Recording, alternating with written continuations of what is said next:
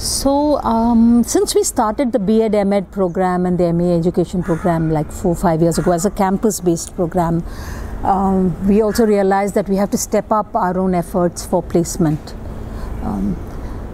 It's really important that students have something to offer to organizations which organizations find valuable and relevant. So of course the educational thinking that they develop, the expertise that they gain in, say, curricular areas or understanding of gender or society, these are very valuable to organizations.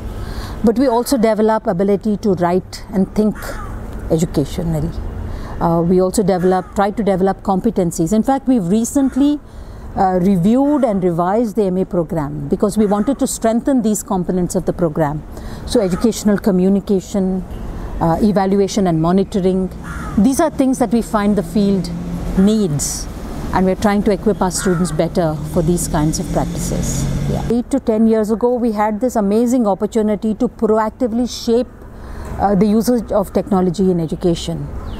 We had this fabulous opportunity to collaborate with MIT through a Tata TISS grant, build our own capacities to think and work with technology, and bring technology into teacher education and school. So this is very much a part of the work and the culture of the center.